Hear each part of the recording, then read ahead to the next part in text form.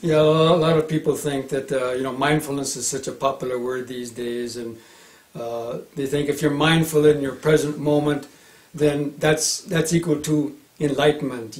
Be here now. This idea, be here now, and you're enlightened. Well, I don't think the Buddha really saw it that way. And mindfulness, the Buddha even gave a the Dhammapada verse. Mindfulness is the path to the deathless. So we practice mindfulness is one of the key factors in mental training in which we develop. The practice of mindfulness allows you not to get stuck and cling to the present moment of material stimulus or the present moment of consciousness as it's coming and going. But mindfulness has to be accompanied by clear comprehension and wisdom. And if there's no wisdom, the wisdom is knowing that whatever you're experiencing in the present moment, whether it's form, feeling, perception, or volition, or even consciousness itself, is impermanent. And if you cling to that, suffering arises. And it's without any inherent indwelling control or owner.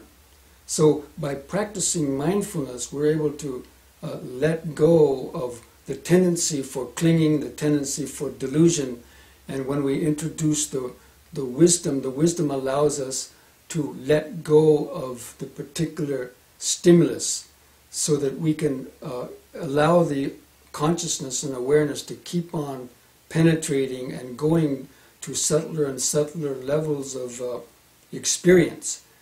And once the mind is able to let go of even the identification to I, me, and mine, and even the identification to consciousness itself, even the identification to awareness, that in the end it's able to transcend all that subject-object duality, and even the thought that I am consciousness or I am awareness, that has to be transcended